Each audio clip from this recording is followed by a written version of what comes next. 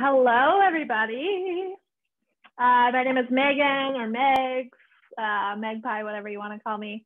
I'm a trainer in Vancouver, and I'm really excited to lead you through a super quick, maybe 20 to 30-minute strength movement session.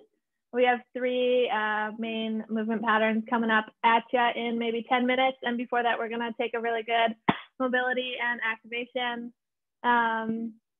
warm up, if you will. This is my third year in a row raising funds for the BC Cancer Foundation. It's a really, really close cause to my heart. Sadly, this disease runs through my family, and number one reason why I try to be involved as much as I can is because my grandma passed away in 2010 after fighting the battle of cancer, and she was just the best lady in the world. So I am very happy and privileged that I did get to spend 17 years of my life with her, but obviously miss her dearly. So this is for all of our family members, our friends, everybody affected by this horrible thing. But the really cool thing about exercise is we can help ourselves feel better, keep healthy, and just enjoy our days. So team, when you're ready, we're gonna start in a downward dog. Hands are wider than your shoulders. We're gonna tuck your toes, press your hands down, pike your hips up to the sky. Think about how long you can get from your fingertips and through the tailbone area. Maybe you take a really big knee bend if you have tight hamstrings. I really like to pull my hips left to right. Oh, so good, feels so juicy. Then we're gonna pull our body weight over our hands, shoulders are up over our hands, and then just gently drop those hips down, open through the collarbones. I like to look over my right shoulder, look over my left shoulder. So good, tuck your chin and pike those hips up. We are gonna do that 2 more full times. So again, take your time, pull it left to right, whatever you need for your body, and then all the way through. Gentle extension, look over one shoulder if that feels good. You got it, you got it. One more time.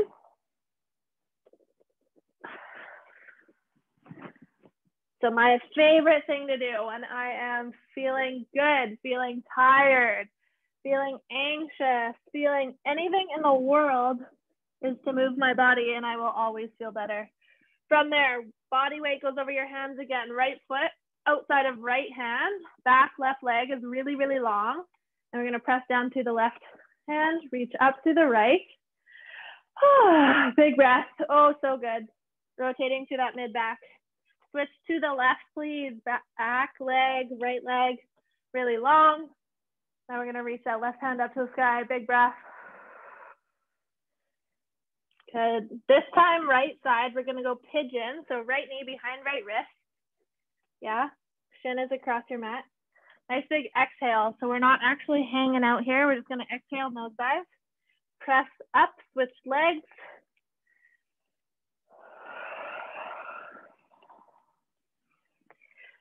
Good, and we're gonna start over. So right foot outside of right hand, give that right shoulder a little break. We're gonna rotate, open up. Big breath.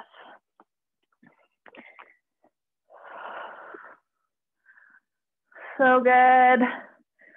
Hopefully you have some weights at home. I can do everything body weight, so we will always have modifications for you. We're going into those pigeon nose dives. Pigeon nose dives, each side. Like I was saying, if you don't have weight at home, that's totally okay. Don't worry. We can do anything and everything from home body weight. That is the great, wonderful, wonderful thing about it. So if you haven't guessed, we are alternating world's greatest stretch and that pigeon nose dive. So this is our third round. We are gonna do 5. Yes, it's repetitive, but yes, we need space through your joints. If you don't, and you go for that hard hitting workout, you're just gonna feel like crap after. So let's make sure you feel good, team. Make sure you feel good. Okay, number 4. Big nose dive. Maybe you'll even notice these pigeons feel way easier.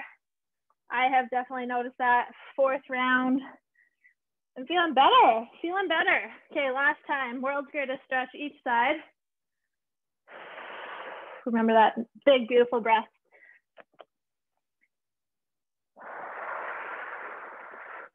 Last time, pigeon. My right hip is like, thanks, Megan. I needed that 5th one. We needed to do 5 rounds. Okay, last big exhale, left side. So good. Okay, we're gonna give those arms and shoulders a little rest. Come onto your back, please, team. From there, we are gonna think about how we can press down through tailbone, ribs, spine, head. How heavy can they get into the ground? Nice, long, neutral spine. So we're gonna lift your knees up over your hips, one at a time. We're gonna press our palms into our thighs. So nice, okay. Left hand and left foot are gonna reach away from each other. Your spine doesn't change shape. Exhale, pull back. Right side reaches away from each other.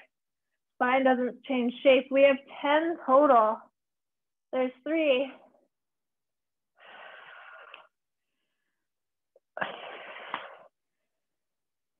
6.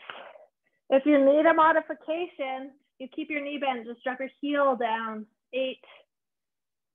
9, don't change the shape of your spine though. 10, good. Keep your knees up over your hips. Hands are gonna go into a nice T position. Palms pressed down. You're dropping your knees over to one hand at an angle with control. Exhale, zip it back over your torso. Other hand, drop with control. Zip it back over your torso. So good. We're only going for 6 here. Just 6, 3 per side. There's 4.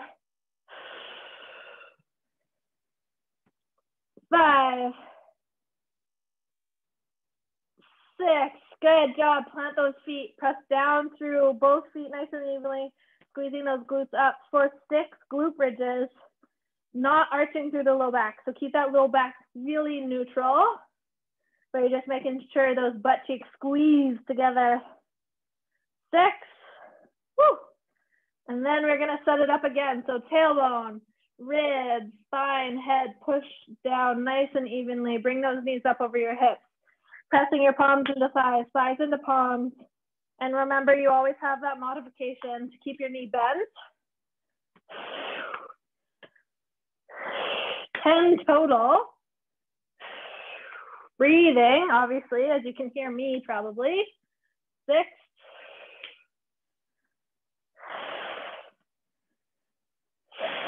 8. 10. Whew. Arms out into that T. Knees drop to one hand at an angle. Control. Squeeze back up. Other hand. Control. Squeeze back up. 6 total. 3 per side. There's 4. 5. 6. Plant your feet down. Push through your ankles and your heels nice and evenly. Even pressure. Squeeze those butt cheeks up. Pull back down. So I like to think about butt cheek sandwich, right? We're not just pressing those glutes up to the sky. We're actually pressing them together like a sandwich. Try it out. 6 total. Yeah. Now let's change those exercises. Come on to hands and knees. Okay, we're going to get those shoulders again. We're going to do the exact same pattern as your knee drops that we just did, but now from your hands and knees, okay? So my hands are going to be a little bit closer together, okay? My knees are going to be a little bit closer together than a regular kind of like quadruped cat-cow position. Tuck your toes, lift your knees, squeeze your knees over to the left. Shoulders and chest stay facing the ground. Squeeze your knees over to the right. Oh yeah. 6 total. Shoulders and chest don't move. 4. 6. Whew, good job. Half kneeling position. My left knee is down. My right leg is forward. Staying super stacked like a column. Your left shoulder left hip, left knee, all on top of each other. We're gonna take those hands in front of you. Reach your right hand back to the wall behind you. Eyes are following. Left hand back to the wall behind you. Eyes are following. If you're like, hey Meg, this is really easy, okay? Put your right foot more in line with your back knee. Now you're on a tightrope. My hips aren't stable because I can't do that. Now you're on a tightrope. Maybe your joints start wiggling. My right ankle is wiggling. We have 6. Okay, that's gonna challenge you. So how about you do that? Good, good, good. Switch your knees, right knee down, left foot forward. Stack, right shoulder, right hip over your right knee. Hands forward, left hand reaches back, eyes follow. Right hand reaches back, eyes follow. Again, tightrope if it's way too easy. I obviously need some hip stabilization if I'm wobbling around on the tightrope. Number 6. Okay, you guessed it. One more time each. So a little bit more narrow with the hands and the knees than a normal quadruped position. Okay, tuck those toes. Make sure your spine's really long. We lift up, we squeeze to the left. We squeeze to the right. 6 total. 5, 6. Awesome. Left knee stays down. Tightrope if you may. And then we have 6 total reaches here.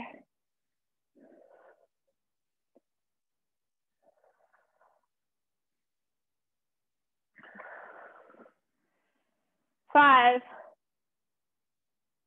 6. Oh yeah, switch those knees. Okay, after the set team, we're getting into lifting those weights. So make sure you have something.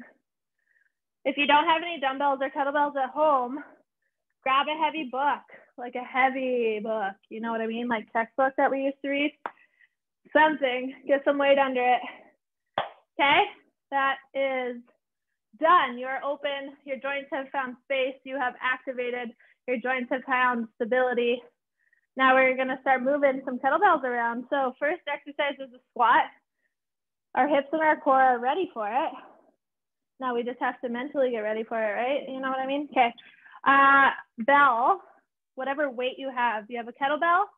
Okay, we're gonna zip it up to your chest. If you have a dumbbell, hold it at your chest. If you have that heavy book, hold it at your chest. Notice how my toes are out. So my heels are under my hips, my toes are out because the front of my hips are really tight. If you're fine, you can keep your feet facing forward, but usually it feels pretty nice with your toes out. We are sitting that bum down, chest stays up. So sit down like you're in a phone booth. Okay, there's 4, we're going for 10. 6, big exhale, up. 7, knee stays over those toes. 10, if this is the only weight that you have, put it on the ground in between your feet. If you have a heavier weight, put that weight in between your feet, okay? Mimicking the glute bridge, we're going into deadlifts. So we're gonna chop the hips, send the butt backwards. Nice tight armpits, tight belly button, press the ground away to stand up. 10 deadlifts. We're tapping the ground in between every single rep, and we're thinking about getting chopped across the hips and our butt just goes flying backwards. That is where you're at. 7, 9, 10. Okay, team, safely stick that out of the way. We're coming into a high plank. Before you get there, make sure you think about corkscrewing down to the hands. So my fingertips are still facing forward, but I have lots of tension through my hands. I like to bring my feet completely together, my thighs completely together, and then inhale down in that push-up, exhale back up. I'm gonna do 5 from my toes, 5 from my knees. If you can do all 10 from your one of them, you have 10 push-ups. Eyes are forward, your eyes are not back or down.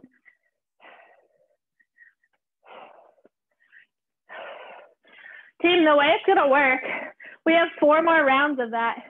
10 squats, 10 deadlifts, 10 push-ups, 4 more rounds. And then we're gonna be done. So get it going. We're gonna challenge that strength. I'm gonna turn up the music so you're not listening to me breathe. And we're gonna have a really good time. Okay? 10 squats, 10 deadlifts, 10 push-ups.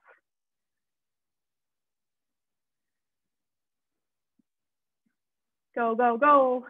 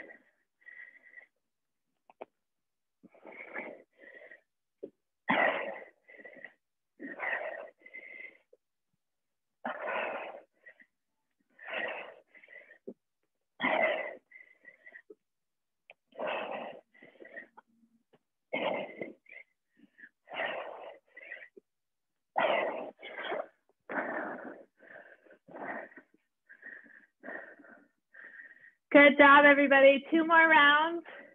2 more rounds. I'm really worried this music is going to be copyrighted. So 2 more rounds. I'm putting myself on mute. 2 more rounds, team.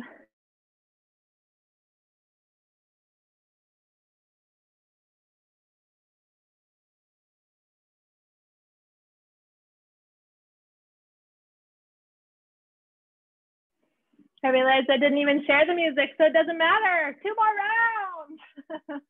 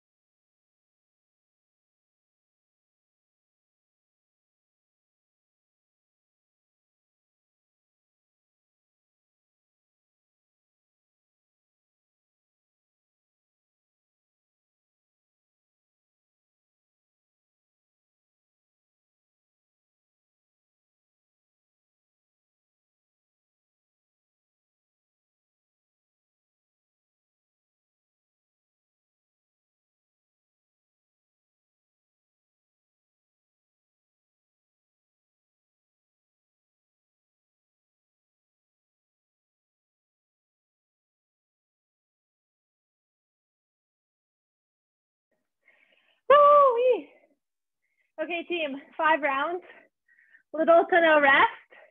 You're gonna get your heart rate up. I am warm, my heart rate is up. If you have the time, do more, do 10 rounds, do 7 rounds, just make sure you feel good. What I'm gonna do with you now is take you through a little cool down, okay? Yeah, if you're wanting to do more rounds, just fly at it. Okay, you have 3 of the main movement patterns there. You have a squat, hinge, and a push. You just fly at it if you're feeling good. My left knee is down, team. My left hand is gonna reach up and over my shoulders. And then if you need it, you can slightly shift your body weight forward, but don't arch through your low back. So keep your tailbone tucked. We are gonna keep your head above your heart while we cool down and tell our body it is done time? I don't know, you know. Okay, so that was super quick. Such an easy way to get a strength workout in there. And you just keep moving through those really nice movement patterns that you've created some good space and activation for. And you will feel good. Your body will love you for it. Your mind will love you for it. Okay, switch your sides if you didn't. And that is most important. I am way more worried about our mental health and our minds. As long as that's good, we're still getting the benefits for our body. But it's just such a nice way, however you are feeling in the day, to get some movement in. You will appreciate yourself for doing it. Okay, so what I'm gonna do, because I know my body needs it, is hang out in a pigeon here for a second. If you liked the world's greatest stretch, hang out in that one for a second here. Okay, so this one, because we are cooling down now, we can keep it more static, a little less dynamic, yeah? Do your choice. This one is very much hip and glutes. If you want the world's greatest, you're gonna get the front of your legs a little bit more, front of your hips. Let's do one more big breath.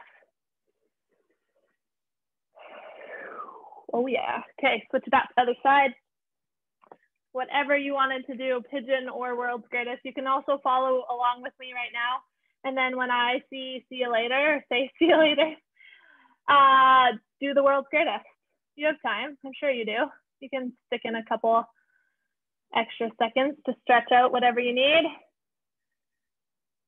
Thank you so much for joining. Thank you if you have donated. And all my love goes out to all of the friends and the family affected by this disease. Hopefully we can find a cure for some things. Thank you so much, team. My name is Megan, Meg, whatever you want to call me. Enjoy your day. Thanks so much. See you later.